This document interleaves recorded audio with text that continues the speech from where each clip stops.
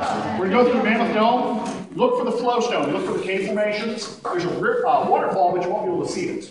I'll meet you one more stop on the top of Mammoth Dome. We are going up, and I'll get some more questions up there. We try to get up there, don't we? I'm sorry. It's all right.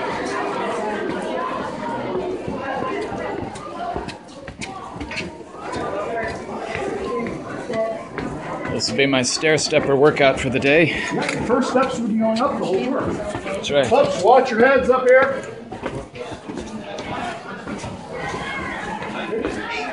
It feels warm down there, doesn't it? Yes, it does. Kind of amazing. It's warmer than usual. Yes, that's what I mean. Yeah. Notice up here it feels a little bit different. Mm-hmm. Right here. This is how it feels down there when it's not a hot, when it's not warmer water back flooding into it. Uh-huh.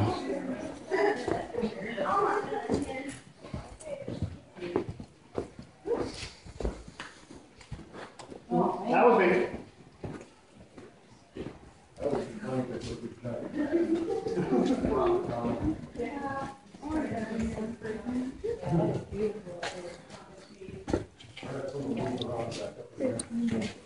I'm generally a cool weather guy, but I'm glad I brought my jacket. Everybody's different. They always ask at the visitor center, should I take a jacket? And I say, I don't know. Should you? Whatever you'd wear in nice, cool fall temperatures. That's right. There's a hole right there. Be careful.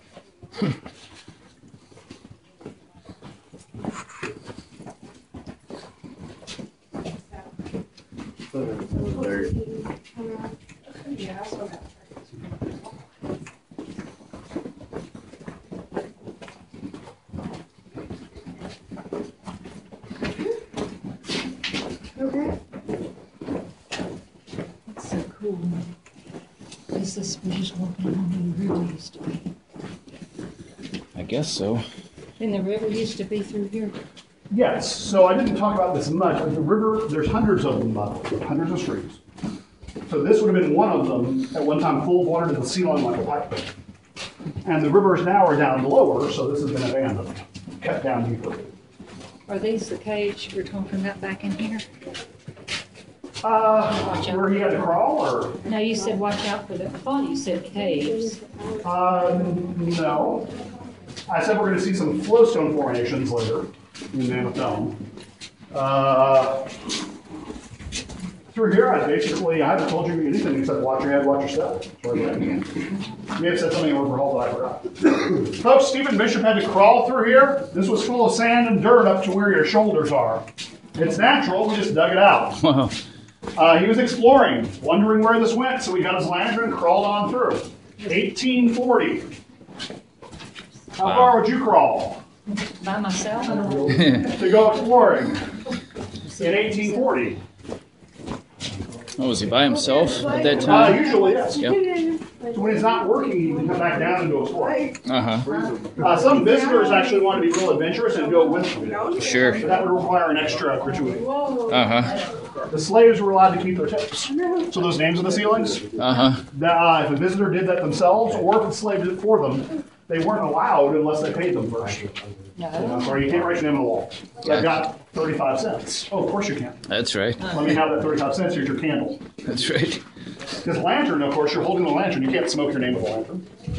You're holding it where the flame is. There's a flame shield. That lantern that you had, Yes. is that an old lantern? No. No. It is a replica. We wouldn't, literally, there are some broken 180-year-old lanterns in here we do not touch.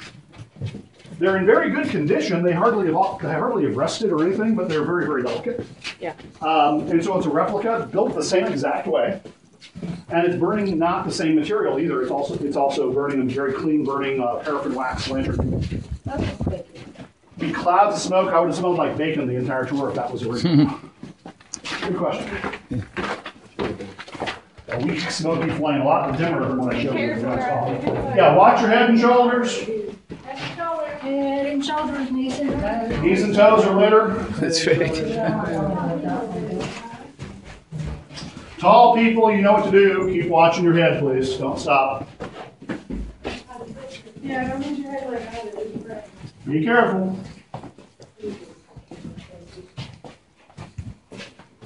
I'm allowed to put it.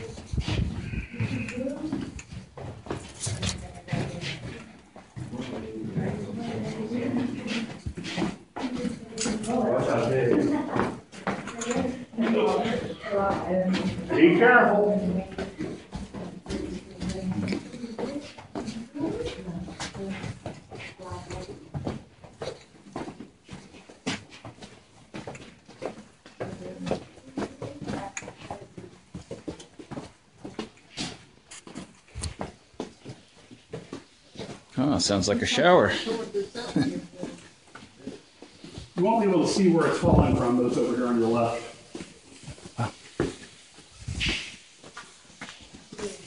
Wow, look at that. When you look up, you will get dripped on, so watch where you're looking up. 192 feet from top to bottom. Come around the corner here and look up carefully. Wow. From the very bottom to the very top, it is almost 200 feet tall, folks. Stephen Bishop was the first human here, probably about 1840. He called this Mammoth Dome. And then he saw this big tower over here. No, he didn't. No tower. Ooh. He had to go all the way back. We've got a tower, fortunately for us. No complaining when you see the tower.